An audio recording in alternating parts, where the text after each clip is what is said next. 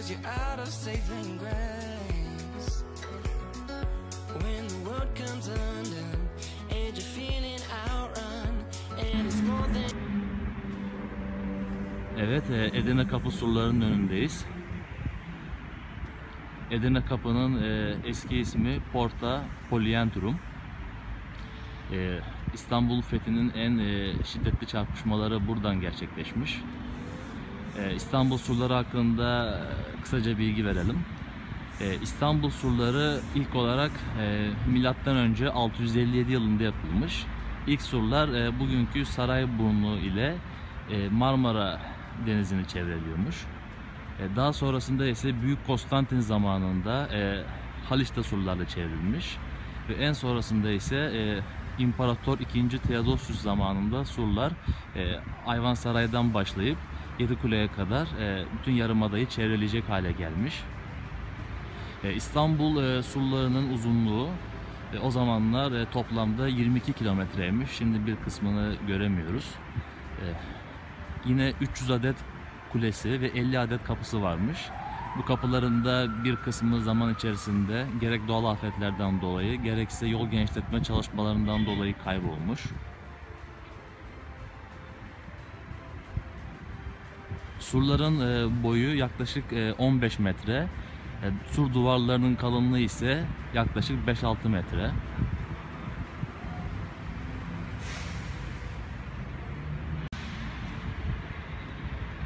İstanbul'un fethinin en şiddetli çarpışmaları bu bölgede gerçekleşmiş. Burada Edirnekapı'da ve bugün bizim Topkapı diye adlandırdığımız az ilerideki Romanos Kapısı civarında gerçekleşmiş. Bugün tam olarak göremiyoruz ama o zamanlar surlar 3 katmanlıymış. Yani dış sur arasında 15 metre derinliğinde bir hendek ve iç sur şeklindeymiş. Yani fethetmesi hakikaten zor. İstanbul'un fethi 5 Nisan'da başlamış. 5 Nisan 1453'te ve 29 Mayıs 1453'te tamamlanmış. 53 günlük aslında uzun süren bir kuşatma olmuş. Surların düşmesinde iki büyük etken var. Birincisi Fatih Sultan Mehmet'in kurduğu top batarya sistemi. Çeşitli kalibrelerdeki topları bir araya getirerek batarya oluşturmuş ve şahi toplarla daha küçük kalibredeki topları harmanlayıp bir batarya gerçekleştirmiş ve surları bu şekilde zayıflatmış. Atış gücünün en önemli unsuru olan şahi toplar ise 640 kiloluk top mermisi atıyormuş ve surların zayıflatılmasında büyük rol oynamış. Ama en son aşamada surları gerçek düşüren etmen top atışları değil, alttan kazılan lağım sistemiymiş. Özellikle ilerideki Ayvansaray ve Edirnekapı civarında bu kazılar gerçekleştirilmiş ama Bizans askerleri bu kazıları fark ediyormuş. Yöntemi de şu şekilde: yere bir adet su dolu kova koyuyorlarmış.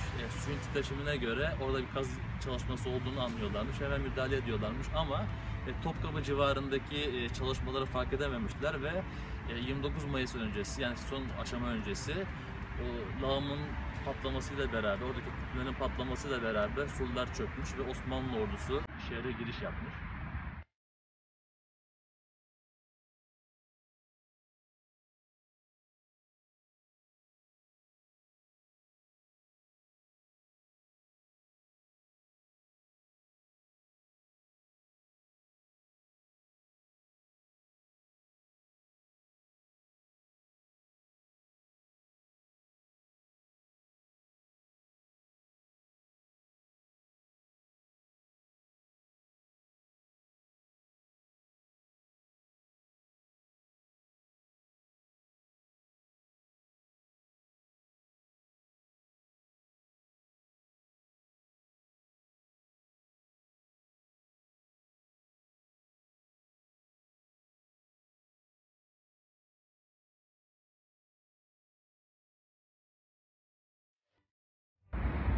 Evet, Edirnekapı surlarının üzerindeyiz.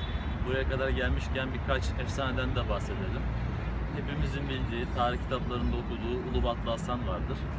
Ama hem dönemin yabancı kaynaklarında hem de Osmanlı kaynaklarında Ulubatlı Hasan diye birinin varlığından bahsedilmez. Ulubatlı Hasan'dan sadece Bizans döneminin tarihçisi olan Franses'in kitabına ekleme yapan başka bir Bizans tarihçisinin kitabında bahsedilir. Esas bayrağı ilk sura diken kişi hakkında 2 adet rivayet var.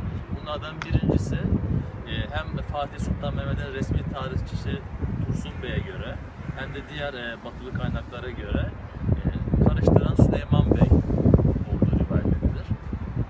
Bir ikinci rivayet ise yine tarihçi Erhan Afyoncu'ya göre ve diğer dönemin Osmanlı kaynaklarına göre bu kişinin Balaban Çavuş olduğuna rivayet edilir. Bir diğer efsane ise tahta kılıç. Bir gün bir melek gelerek Bizanslı Agapios isimli bir keşişe tahta kılıç verir. Bu tahta kılıcı Bizans İmparatorluğu'na vermesini söyler. Çünkü bu kılıcın üstün özellikleri vardır. İmparator buna sahip olursa kuşatmayı, savaşı kazanacaktır. Keşiş bu kılıçla imparatora gider. İmparator da kendisine benim elimde savrulunca 4 metre uzayan Davut'un kılıcı var. Bu tahta kılıcı ne yapayım der. Ve keşişi geri gönderir. Keşiş de bu kılıcı Fatih Sultan Mehmet'e verir. Ve Fatih bu kılıcın üstün güçlerle savaşı kazanır. Bir diğer efsane ise Kelkoporto efsanesi. Bazı batılı tarihçilere göre, yazarlara göre ki bunların arasında Hammer ve Stefan Zweig da var. Edirnekapı ile Edirnekapı arasında Kelkoporto isimli küçük bir kapının varlığından söz ederler. Onlara göre güya fethin son günü yani 29 Mayıs 1453 günü bu küçük kapı açık kalır ve Osmanlı birlikleri bu açık kapı sayesinde şehre girer. Aslında bu fethin başarısını küçümseyen oryantalist bir bakış açısı.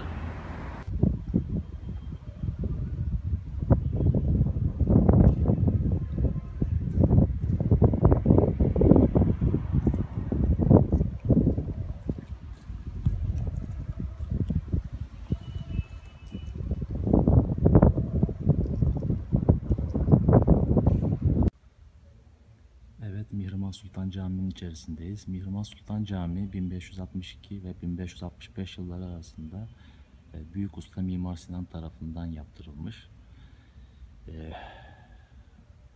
İstanbul'da padişah fermanı olmadan yapılan ilk cami olma özelliğini taşıyor. Dikdörtgen planlı bir cami. Kubbesinin yüksekliği 37 metre. Hem sadeliği hem ihtişamı bir arada barındıran özel yapılardan. Şöyle bir hikayesi var. Rivayete göre Mimar Sinan Kanuni Sultan Süleyman'ın kızı Mihrimah Sultan'a aşıkmış. Ama Kanuni Sultan Süleyman kızını Rüstem Paşa ile evlendirmiş. Bunun üzerine Mimar Sinan da Mihrimah Sultan'a olan aşkını ifade etmek için Edirnekapı'daki bu Mihrimah Sultan Camii ile Üsküdar'daki Mihrimah Sultan Camii'ni yapmış. Mihrimah Arapça ve Farsça'da güneş ve ay anlamına geliyor.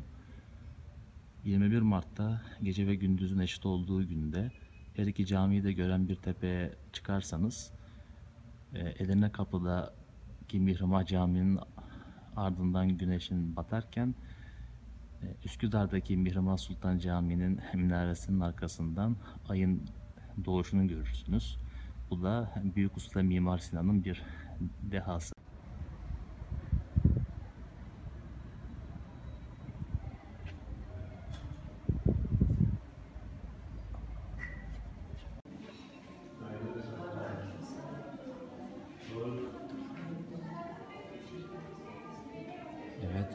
Kariye Müzesi'ne geldik. Kariye Müzesi milattan sonra 534 yılında İmparator Justinianus tarafından yapılmış. Latin istilası esnasında büyük zarar görmüş. 14. yüzyılda tekrar inşa edilmiş.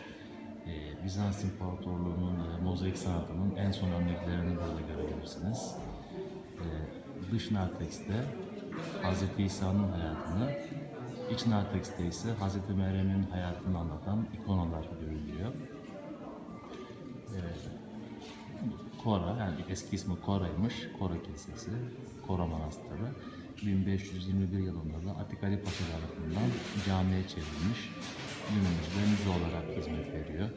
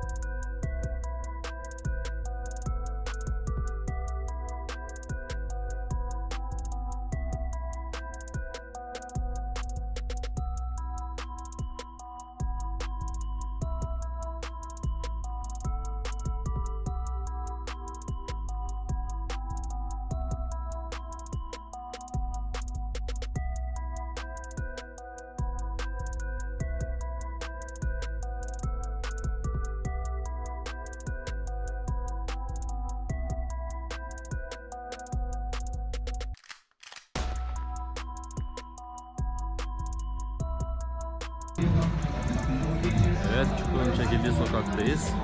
Burası Mekke'nin berber dükkanı. Şu arkamda gördüğünüz kapalı olan mekan da Koçovalıların kahvesi.